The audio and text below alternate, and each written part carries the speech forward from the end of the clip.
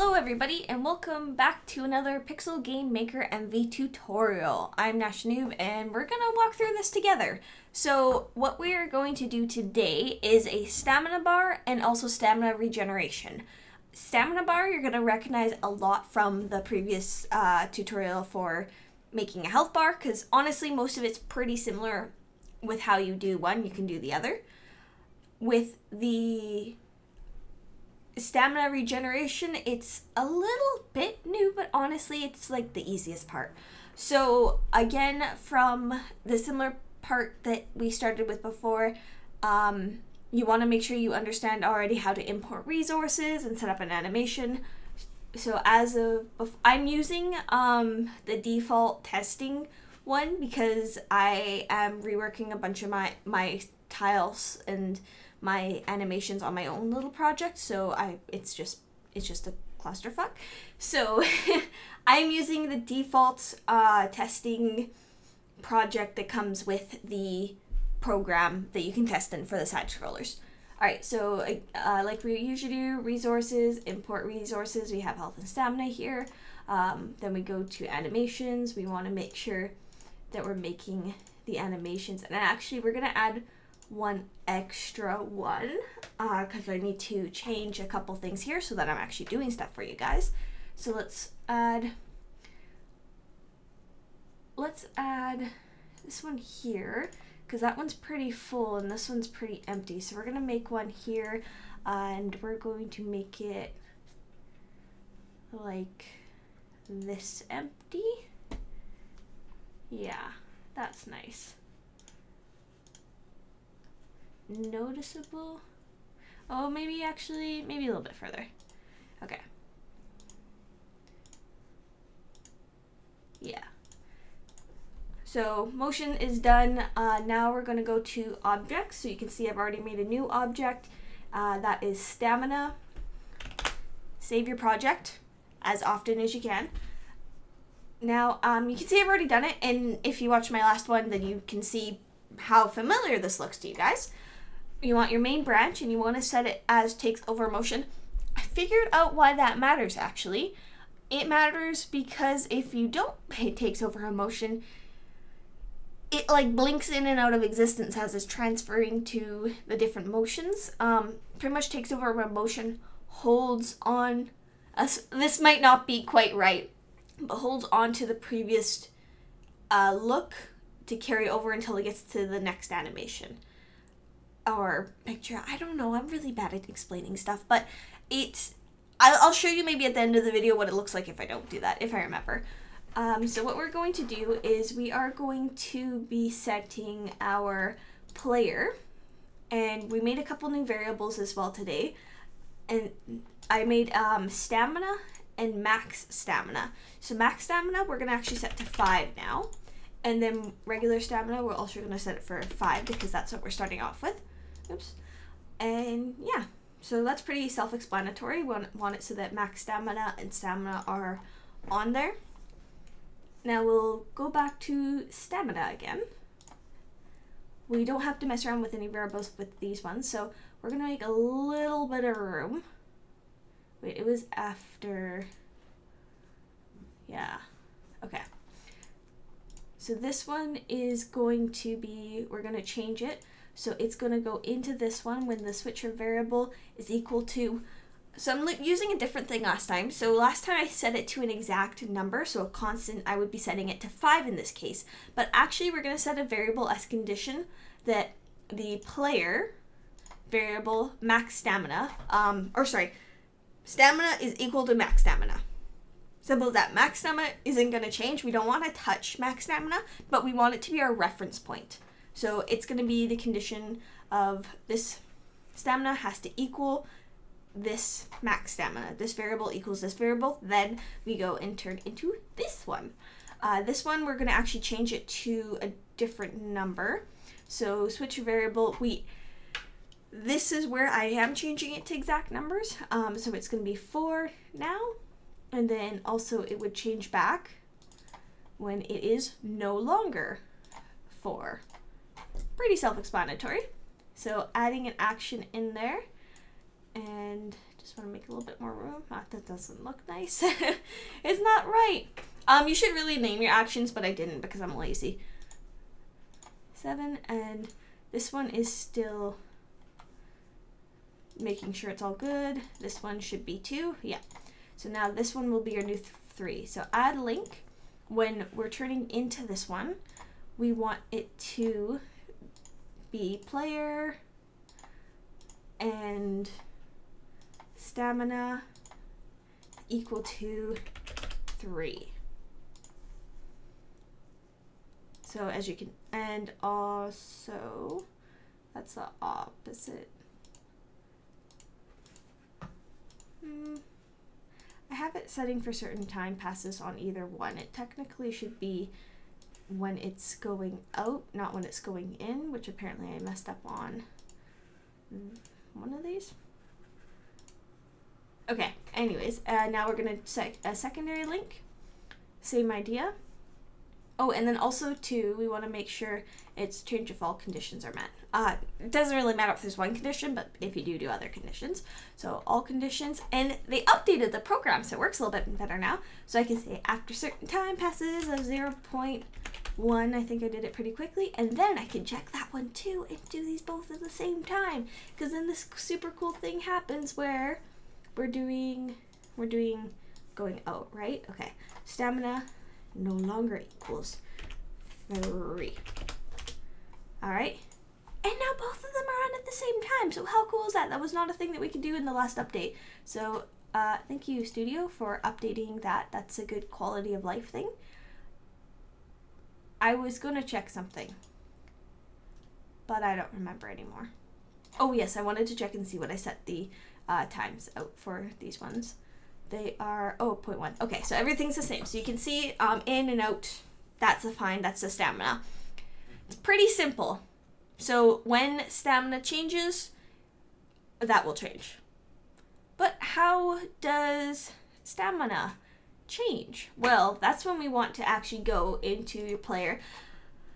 I'm going to be super honest here. I do have some limiting factors on this because I don't have a full understanding of the complete clusterfuck that is this one. So there is one feature that I haven't been able to get to work with this, which I'll explain once we get to it. But what we're going to do is we're going to make it so jump and dash both go and cost a stamina to use. So you go to jump, and on runtime action, so not a link, but on the runtime action, you're going to want to make it so that it changes stamina -1. And then we also did it for dash as well. So same thing on the runtime action for when dashing is happening, -1. I haven't got the limiter to work yet. Ideally, what should be happening is when you are becoming, like, going into a dash, I'm trying to make it so that if it is less than 0, stamina is greater than 0. That's what that is, isn't it? Okay, we'll see if that works. Maybe I just had those wrong. If it is the wrong, if you don't have enough stamina, then you can't dash. Pretty simple. But I haven't gotten that one to work. That ideally should be all that's needed because it's change if all conditions are met. So input related conditions. So this one is just like how many dashes you do because there's a whatever. But this one changing if your stamina has to be, no wait, your stamina would have to be greater than 0. Yeah, I don't have that backwards. I'm just going crazy. Okay, so that's stamina. That's literally stamina. To show you guys how that works, we're going to go to my menu scene and delete one of the objects because I don't want you guys to see that yet. And we're just going to load up our game real quick and listen to my squeaky chair apparently. All right, and then load, so jump, and our stamina's out. So ideally at this point you would be able to dash or double dash, but dash or jump or double jump, but I haven't finished navigating all of the transitions, so it doesn't all work perfectly. So we have a basic stamina bar and it goes down when we use it. That's great. But what about regenerating stamina? Because in a lot of games, like mostly every game ever, you use your stamina, but it comes back because you have to earn your stamina back, because then you can't do other things. Like maybe there's things, maybe you don't want it automatically regenerated. It can be a thing too, but it's not like health, where usually health doesn't automatically regenerate, usually it's stamina. So then we're going to make a second object. It's going to be called stamina regen. And I honestly should have just like deleted this and just redone it for you guys, but I didn't. So stamina regen, we're going to make it, the game crashed when I did not give it any picture. So when I said not selected, the game crashed when I still tried to use it when I didn't have one. So I just went with just whatever, player and then bullet and then just something basic. And then actually once I got into it, I set the motion to don't set. So that means that it's just invisible. We don't actually want to see this. We don't actually want it to be there in here. We just want it to do what we need it to do. So now we're going to go into stamina, and what we want to do is its runtime action. We want it to increase stamina +1. That's pretty simple. Then that's not all we want it to do. We want it to continually do so. So I have it linking to the next one after 2 seconds pass, but you know what? Let's change it to 1 second passing this time.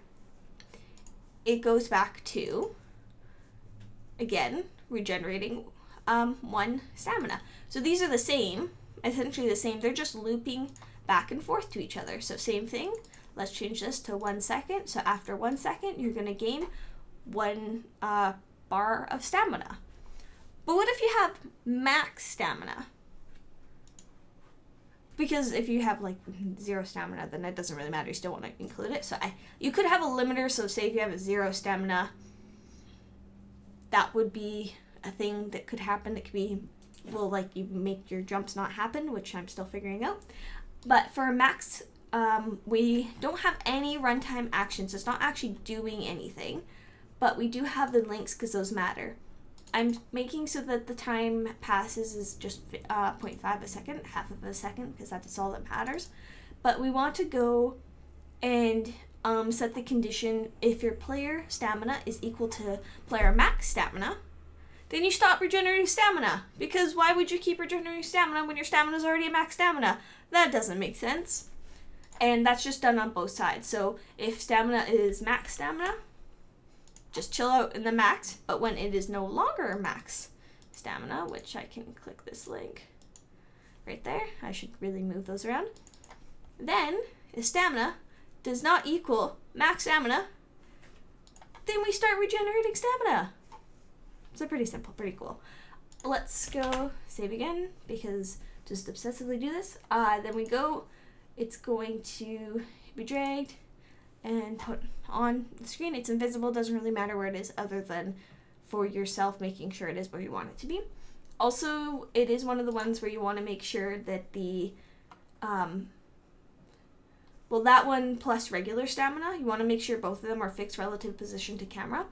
And also make sure all of its movement settings are at 0, because when they're not, it can move. Well, this one doesn't really matter. I didn't change it to 0, but we could do it to 0 if we...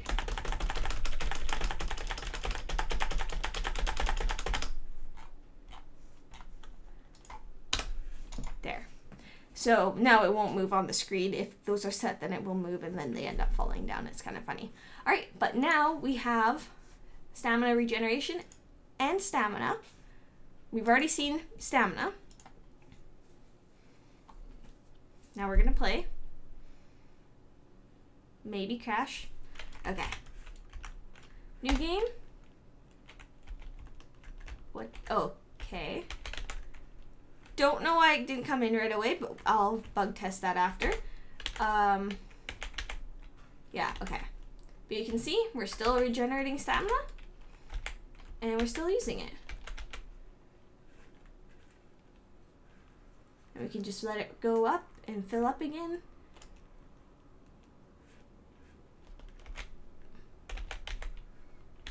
I'm just kind of wondering. Yeah, I think it would work better if I shorten up the transition time between filling and not filling. But you can still see it's a stamina bar and it regenerates and it fills back up depending on if we use it. So I think our biggest inhibitor to why it kind of looks gross right now and doesn't seem to be responding very well is that the time between transition is not, is like a little bit too long maybe. Maybe you don't want. Maybe we want it instantaneous. That could be a thing as well. But yeah, that's pretty much it. So pretty simple stamina bar and stamina regeneration. You just do those things that we just did together. I hope that makes a lot of sense. I am hoping, ideally, what you would do to make it so that when your stamina is at 0 is you would have a little bit more of a this thing that makes a little bit more sense. Like I said, I haven't been able to quite make 100% sense of it. And then when you go into jump, which is way over and forever, maybe it's return to, maybe I just have to do like everything. It's like jump weight, return to jump, all these things, jump charge, like I don't even know. When you are doing anything else, you want to make sure that you have to have stamina. It has to be greater than 0 for it to have stamina, otherwise it won't work. But I hope you guys can debug that, and this is about as much as I'm done for tonight. So I hope that was helpful, and I hope you guys are able to maybe use that in any of your games.